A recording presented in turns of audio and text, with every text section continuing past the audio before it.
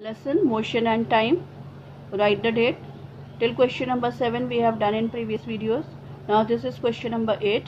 The odometer of a car reads 57,321 km when the clock shows the time 8:30 am. What is the distance moved by the car?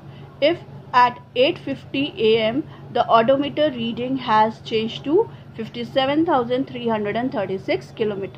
Calculate the speed of the car in kilometer per minute during this time and express the speed in kilometer per hour also.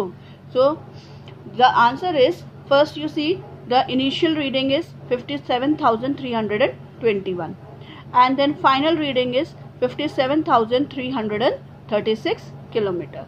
So the total distance covered will be final reading minus initial reading, that is 57,336 minus 57,321. So the distance covered is 15 km. Now you will find out time. Initial time is 8:30 am and final time is 8:50 am. So the time taken is final time minus initial time.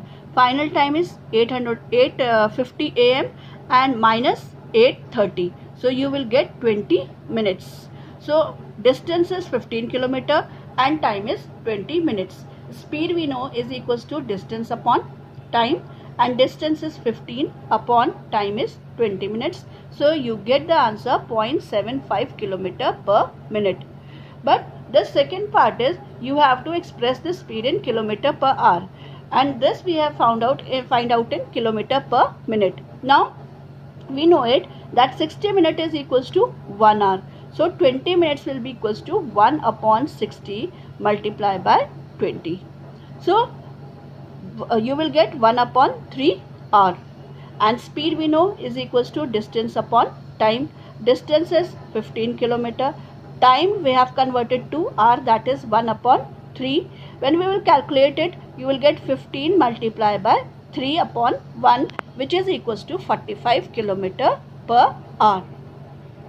Now question number 9. Which of the following relations is correct? First one, speed is equals to distance multiplied by time. Second, speed is equals to distance upon time. Third, speed is equals to time upon distance.